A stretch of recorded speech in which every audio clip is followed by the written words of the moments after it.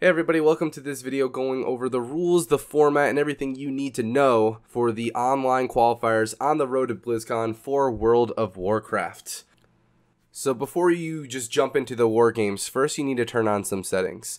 You're going to be taking screenshots of not just these game results, but also map and composition lock-ins in your chat box when communicating to opposing teams. So first thing you need to do is you need to go to Interface, Social, and click on the drop-down box for timestamps and make sure to click on the very last option. Alright, once you're done turning your timestamps on, head over to the chat box that's going to be present in every single screenshot. Right-click on the tab, go to background, and make sure the transparency dial is all the way down, as transparent as possible. Don't forget, tournament gear is required and can be purchased by Pixney Penny Pocket here in the Grand Arena, right around the Ring of Trials. Here she is right here if you want to know what she looks like, and she sells all the tournament gear pieces your heart could desire for 50 gold a pop. Alright, as soon as you have purchased your tournament gear and equipped it all, as you can see, it will look like it's completely damaged and needing repair here in the top right of your screen. Now, this is a good thing because tournament gear can only be used in war games. Make sure that you're equipping your tournament gear before every single match, and a good way to do this is by just opening up your character screen and looking to make sure that everything is redded out. If you don't equip every single piece of your tournament gear and you play out some games, those games will not be replayed. This is up to you guys to make sure that you're equipping every single piece. Alright, once you have your settings down and your tournament gear equipped, next you're going to want to war game the opposing team. Now, to be able to do this, you need to add them on battle tag first. You can find their battle tag by going to their team page on the MLG website, scrolling down, and under roster, you'll be able to see all the battle tags listed. You want to make sure to delete the period in this scenario and replace it with a hashtag to be able to add them to your own battle tag friends list.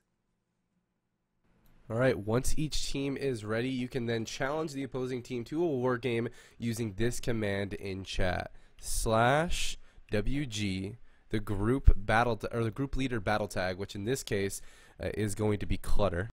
Now, when you're entering the battle tag in this command, make sure not to add the hashtag or any additional numbers, just the battle tag nickname. Space, the map name, which on the very first map of every series needs to be in the Grand Arena, and then 5. That 5 represents tournament gear being enabled. And then once each team is confirmed that they're ready to go, just go ahead and send out that command, and a war game request should be sent out. There's the queue, it's popped, join the battle, and there you have it. So once you enter the war game, make sure that tournament rules are on. As you can see here, there is a buff, tournament rules active. Tournament rules are active for this match.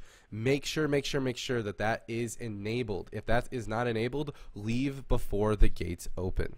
Once the game results have been posted, make sure to take screenshots of each and every game score screen.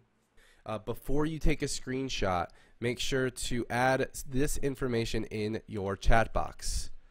You need to add which team is facing which team. So in this case, it's admin team versus admin team 2, game number 1 of the series, and the date, as you can see. So all of this information needs to be added in the screenshot, but not only that, it needs to be added in a chat box that's completely transparent.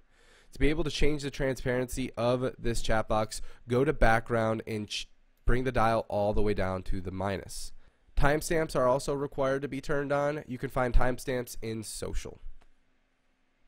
After the very first game of every series on the Grand Arena, the losing team then gets the opportunity to lock in the next map choice. Following this map choice, the winning team then locks in a composition, then the losing team locks in their composition. So the losing team ideally will be able to lock in a composition of their choosing once they already know what the winning team is going to play. I highly recommend you take screenshots of these conversations of map lock-ins as well as composition lock-ins in the event of a dispute. Her team composition is Survival Hunter Affliction Warlock. So I'm just going to say confirmed Survival Hunter Affliction Warlock. These confirmations are for your own benefit, guys, in the case of disputes, but And I'm going to go ahead and ask them, are they ready? They are ready. And then from here, we'll send out another wargame request. So the command is yet again /wargame. Clutter is the battle tag. Then after that, the map choice has been Blades, Edge, and 5 to represent the tournament rules.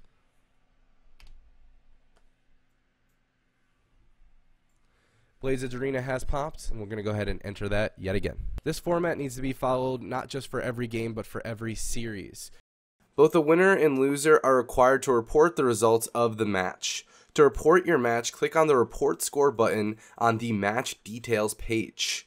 Alright guys, that is going to do it for this video. I hope I cleared some stuff up for you. I hope this made it a little bit easier to understand how this entire tournament's going to go down. If you have any questions or concerns, make sure to go ahead and ping one of your admins. Admin Toxic, Admin Elbereth, Admin Clutter, and Admin Dmachine. We are here to help you and answer any of those questions and be there for you for the entire event.